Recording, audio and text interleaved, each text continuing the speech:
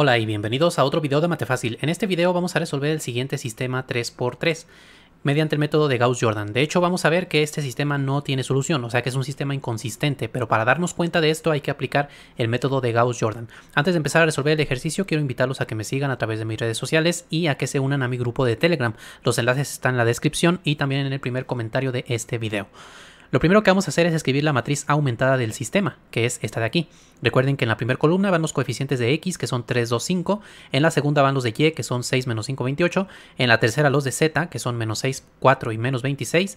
Y finalmente los términos independientes, que son 9, 6 y menos 8. Ahora, lo que debemos hacer en primer lugar es generar un 1 en el primer renglón, primer columna, aquí. Para eso vamos a multiplicar el primer renglón por un tercio, que equivale a dividir cada término del primer renglón entre 3. Entonces, al dividir cada término entre 3, 3 entre 3 da 1, 6 entre 3 da 2, aquí también da 2 y aquí da 3. Aquí está. Ahora vamos a generar ceros abajo de este 1 que acabamos de generar. Entonces, para generar un 0 en el segundo renglón, vamos a tener que multiplicar el primer renglón por menos 2 y así ese menos 2 con este más 2 nos va a dar 0 aquí. Entonces, el primer renglón se multiplica por menos 2 y se le va a sumar el renglón 2. Bueno, pues vamos a multiplicar el primer renglón por menos 2 y vamos a colocar aquí arriba los resultados. Al multiplicar el primer renglón por menos 2 nos queda aquí menos 2, menos 4, 4 y menos 6. Simplemente estamos multiplicando cada término por menos 2. Ahora, al segundo renglón vamos a sumarle cada término correspondiente de esos resultados que obtuvimos. Entonces, 2 menos 2 nos va a dar este 0, menos 5 menos 4 nos da menos 9, 4 más 4 nos da 8 y 6 menos 6 nos da este 0 de acá. Bueno, también queremos generar un 0 aquí. Yo ya lo escribí acá, pero para generarlo hay que multiplicar el primer renglón por menos 5. O sea, es este número, pero con el signo contrario. Así nos va a quedar aquí menos 5, que con este 5 nos va a dar 0. Entonces, el primer renglón lo vamos a multiplicar ahora por menos 5 y se lo vamos a sumar al renglón 3.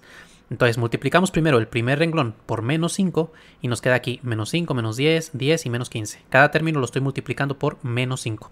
Ahora, al tercer renglón le sumo este de aquí. Entonces, 5 menos 5 nos da este 0, 28 menos 10 nos da 18, menos 26 más 10 nos da menos 16 y menos 8 menos 15 nos da menos 23.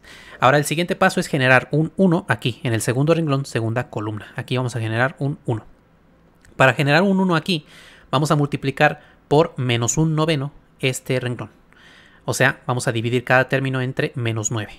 Entonces, 0 por un noveno da 0. Menos 9 entre menos 9 da 1, que es lo que queríamos. 8 entre menos 9 da menos 8 novenos. Y 0 entre menos 9 da 0. Ahora que ya tenemos este 1, vamos a generar un 0 aquí abajo y aquí arriba de este 1. Estamos aplicando el método de Gauss Jordan, entonces hay que generar ceros tanto arriba como abajo. Entonces para generar un 0 aquí hay que multiplicar el segundo renglón por menos 2. Bueno, pues entonces multiplicamos el segundo renglón por menos 2 y se lo sumamos al renglón 1. Bueno, pues voy a multiplicar el segundo renglón por menos 2 y voy a colocar acá arriba los resultados.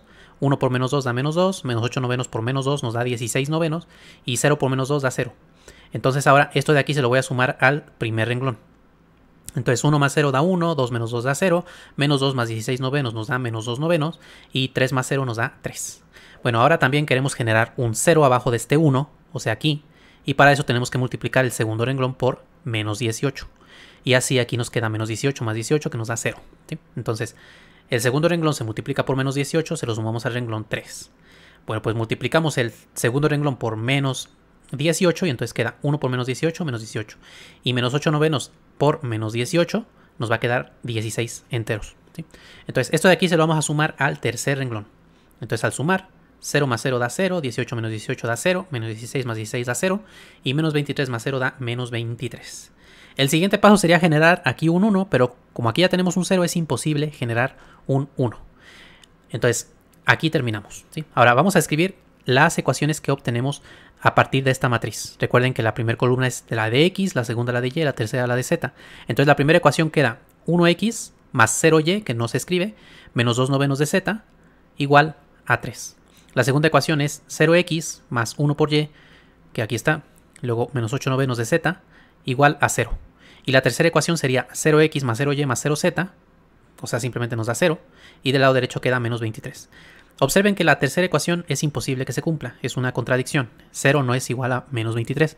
Por lo tanto, este sistema no tiene solución, ¿sí? Porque nos genera una contradicción aquí. Es decir, se trata de un sistema incompatible. Y así hemos terminado entonces este ejercicio. Más adelante vamos a ver un sistema que tiene infinitas soluciones. Muchísimas gracias a todas las personas que me apoyan con su membresía en YouTube y en Patreon.